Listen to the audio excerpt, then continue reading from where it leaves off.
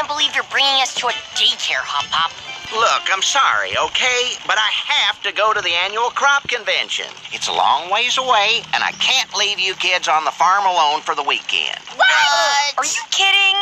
Wish it was, Ann, but you kids need supervision. Why, sometimes it feels like we have at least 2 wacky adventures a week.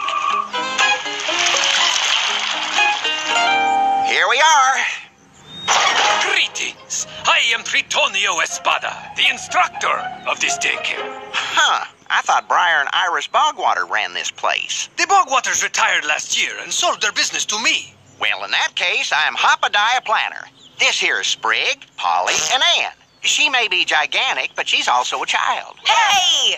Ah, yes. I shall educate them, teach them true discipline. Oh, I like the cut of your jib, Mr. Tony. Did I say that right? Absolutely not. This isn't so bad, I guess. There is a cool tower.